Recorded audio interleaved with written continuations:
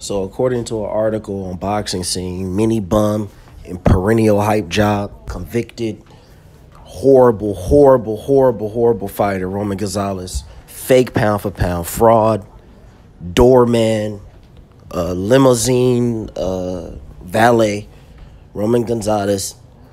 Apparently, according to this article, he's gonna be staying in Japan. He's gonna be staying in Japan, and his next fight's gonna be over there.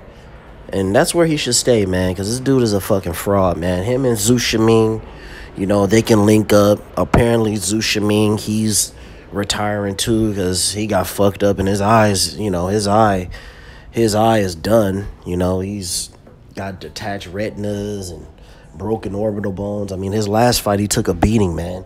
These are just two hype jobs, Zou Shiming and Roman Gonzalez. Which one is the bigger hype? Which one is the bigger hype bum, man? I mean, Zou Shiming, they totally shoved him down our throats, putting him on HBO, when we clearly could see the guy, he can't fight for shit.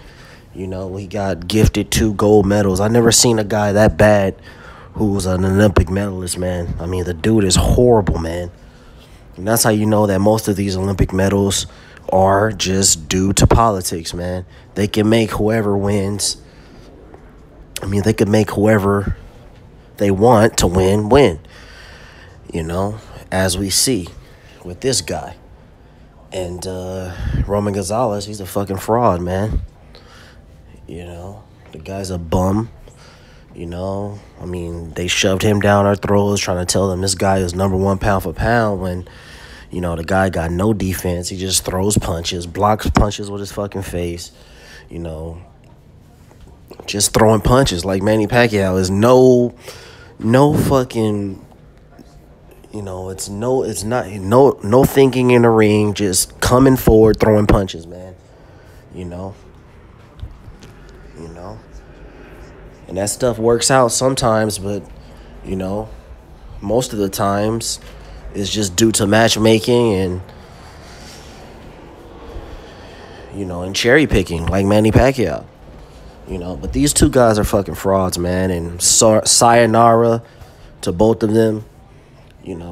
They're two bums and they belong out of the sport of boxing, man. Roman Gonzalez took a beating in his last fight.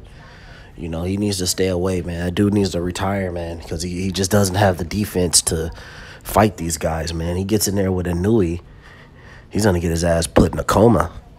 He gets in there with that Thai guy again. He already got stretched out once, man. He gonna put his ass out and out for good.